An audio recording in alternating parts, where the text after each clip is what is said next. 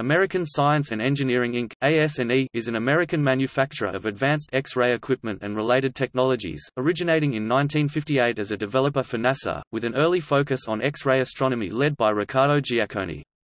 Among other developments, Giacconi's team made possible the Einstein Observatory, the first full-imaging X-ray telescope, launched 1978, and Giacconi's work at AS&E saw him win the 2002 Nobel Prize in Physics. Among other things, AS&E provides both transmission X-ray and backscatter X-ray equipment for airports, seaports, critical infrastructures, border crossings and other locations where security scanning is required.